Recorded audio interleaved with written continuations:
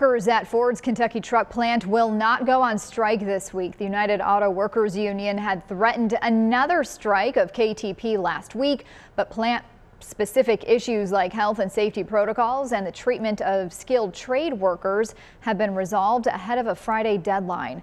The company and the union reached a tentative agreement this morning, which must still be ratified by KTP workers in the coming weeks. KTP is Ford's biggest plant, making high-profit vehicles like F-Series Super Duty pickup trucks. WDRB.com business reporter Chris Otts reveals more about the next steps right now on our website.